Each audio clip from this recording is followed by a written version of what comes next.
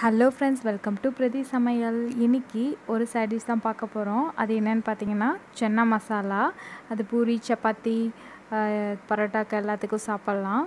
So அதை எப்படி செய்யலான்றதை பார்க்கலாம். வாங்க வீடியோக்குள்ளே போகலாம். ஒரு பேனில் தேவையான அளவுக்கு எண்ணெய் ஊற்றிக்கோங்க.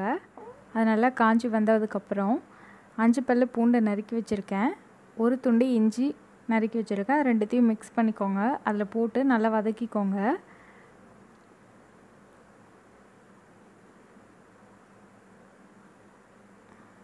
வதக்கினதுக்கப்புறம்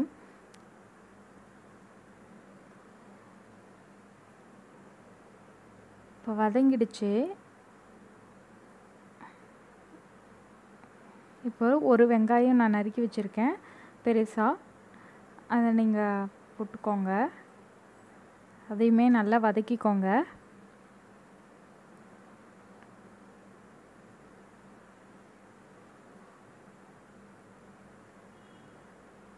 இது கூட 2 தக்காளி நறுக்கி வச்சுருக்கேன், அதையுமே ஆட் பண்ணிடலாம். இது எல்லாத்தையும் நல்லா வதக்கிக்கோங்க.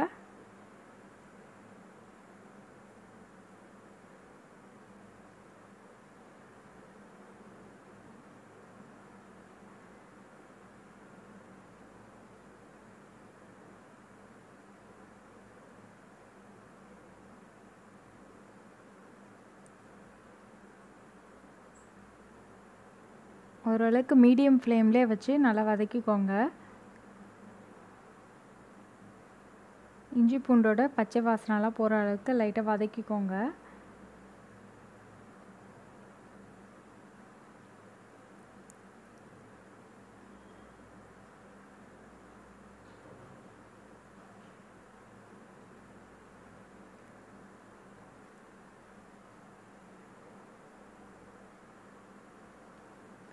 நல்லா வதங்கிடுச்சு. இப்போ சென்னாவை வேக வச்சுருக்கேன். அதை இப்படி நசுக்குனா அப்படியே மேஷ் பண்ணுற மாதிரி வரணும். ஸோ நல்லா வேகணும் அந்த மாதிரி. அப்போ தான் நல்லா சென்னா மசாலாவுக்கு சூப்பராக இருக்கும் சாப்பிடும் போது. இப்போ இந்த சைடு வச்சுருக்கிறது நல்லா வதங்கிட்டுருக்கு. இப்போது இதை ஆறின பிறகு ஒரு மிக்ஸி ஜாரில் ட்ரான்ஸ்ஃபர் பண்ணிவிடுங்க.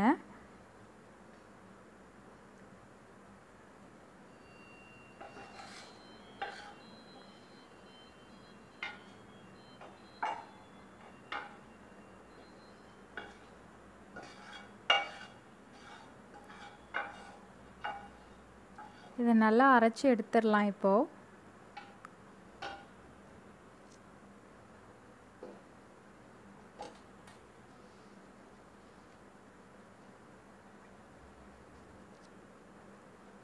அரைச்சாச்சு. பாருங்க, நல்லா நைஸாக அரைக்கணும். இப்போ என்ன பண்ணணும்னா அதே பேனில் கொஞ்சமாக தேவையான அளவுக்கு எண்ணெய் விட்டுட்டு, அதுவுமே நல்லா காஞ்ச பிறகு இப்போது ஏலக்காய், பட்டை 2 போட்டுக்கோங்க, பிரியாணி இலை, கிராம்பு 2, இதெல்லாமே போட்டு நல்லா வதக்கிக்கோங்க. இது வதங்கினதுக்கப்புறம் நம்ம அரைச்சி வச்சுருக்கிற மசாலாவை எடுத்து அதில் போட்டுடலாம்.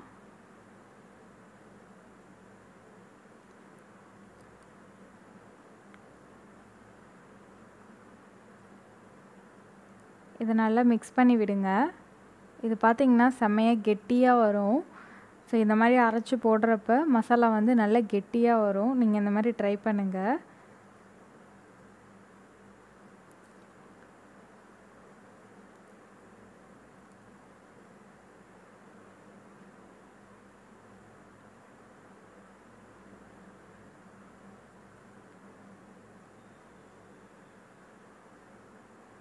ரெண்டு டேபிள் ஸ்பூன் கொரியாண்டர் பவுடர், அதாவது தனியாத்தூள் ஆட் பண்ணிக்கோங்க.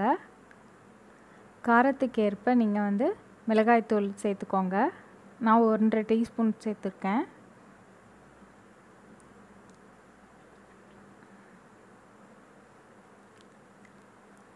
கரம் மசாலா 1/2 ஸ்பூன் சேர்த்துக்கோங்க. மஞ்சள்தூள் ஒரு பிஞ்ச் அளவுக்கு சேர்த்துக்கோங்க.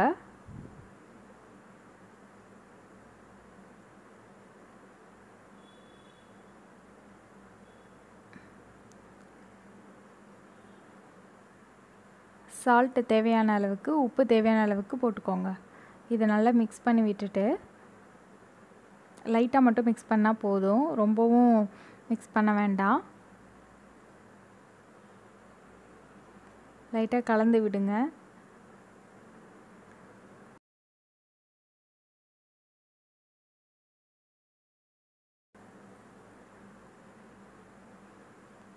தண்ணி சேர்த்துக்கோங்க. இப்போது உங்களுக்கு ரொம்ப தண்ணியாக வேணும்னா கூட தண்ணியாக சேர்த்துக்கலாம். ரொம்ப கெட்டியாக வேணும்னா கொஞ்சமாக தண்ணி சேர்த்துட்டா போதும். அதுவே ஆறின பிறகு நல்லா கெட்டியாகிடும். ஸோ கொஞ்சமாக இப்போதைக்கு தண்ணி சேர்த்துக்கோங்க. இதை நல்லா கலந்து விட்டுட்டு கொதிக்க விடுங்க. இது கூட பட்டர் சேர்த்திங்கன்னா ரொம்ப டேஸ்ட்டாக இருக்கும். ஆட் பண்ணிக்கோங்க. அதை நல்லா கலந்து விடுங்க.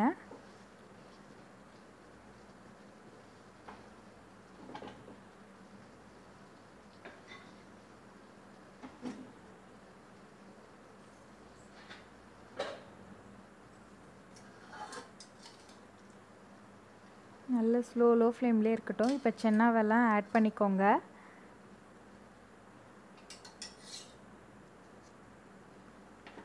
இதையுமே நல்லா மிக்ஸ் பண்ணி விட்டுங்க.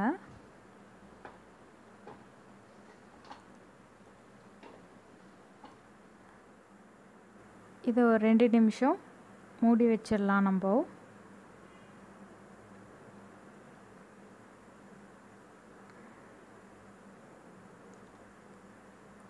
2 நிமிஷம் ஆயிடுச்சு. ஓப்பன் பண்ணி பார்த்துடலாம்.